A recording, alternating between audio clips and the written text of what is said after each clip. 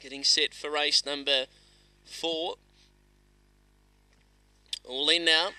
Green light ready to go. Race 4. Set. And away.